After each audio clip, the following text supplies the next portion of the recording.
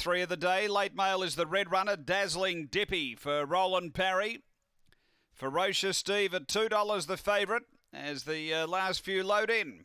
And we're right to go. There's the green light. Ready here at the bridge. 3rd of the day.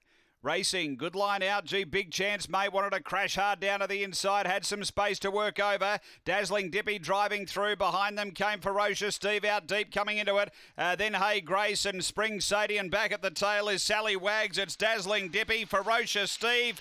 Oh, not much in this. Maybe Dazzling Dippy from Ferocious Steve. And behind those close up, we had Big Chance Mate'll grab 3rd from Spring Sadie. And they were followed behind those by Hey Grace and Sally Wags. The time here around 17 seconds. After the running of race number 3. And we stand by here.